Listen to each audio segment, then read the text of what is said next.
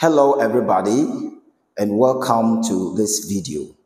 In this lesson, we are going to look at subjective pronouns, be verbs, but with the be verb, we are going to focus on the present simple tense and contractions. Now, subjective pronouns are pronouns or words that are used in position of a subject in a sentence. And be verbs are verbs that are used to describe the state or the condition of a subject in a sentence. And in the present simple tense, we have the be verb is, are, and am. And with contraction is a more common, quicker, or faster way of saying a subjective pronoun with their be verbs. And it is always the best practice to use contractions when communicating. But with formal writing, using contractions is not the best practice.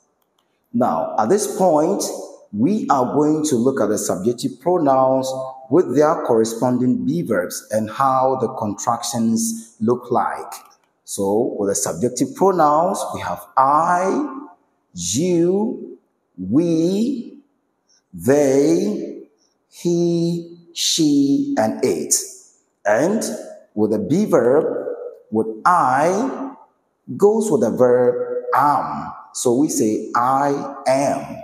And with the contraction, we say I am.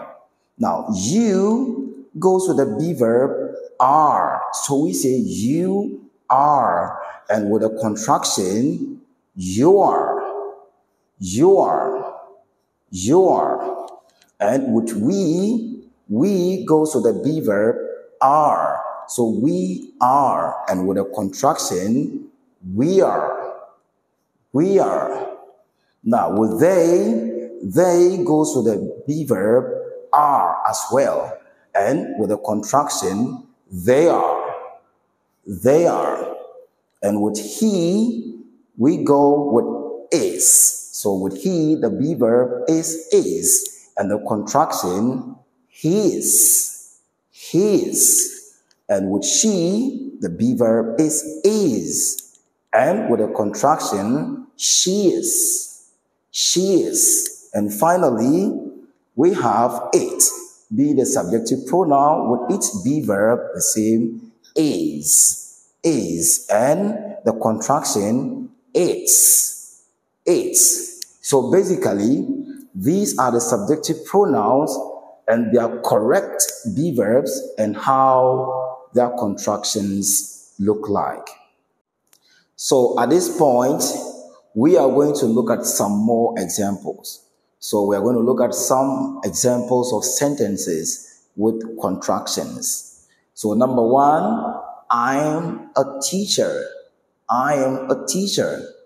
Now, teacher in number one is a singular noun, and it begins with letter T, and T is a consonant. Therefore, we use the article a. So we say, I'm a teacher. I am a teacher. And number two, you are a teacher. You are a teacher. Now, you in this sense is singular. You as one person.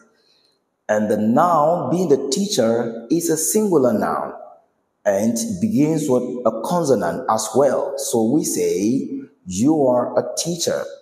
Any noun that begins with a consonant has the article a. Now, number three, we are teachers. Now, in number three, teachers is a plural noun. And because it's a plural noun, there is no need for an article. That is why we say we are teachers. You don't say we are a teachers. No, it's very wrong. So we are teachers, no article. And number four, they are teachers.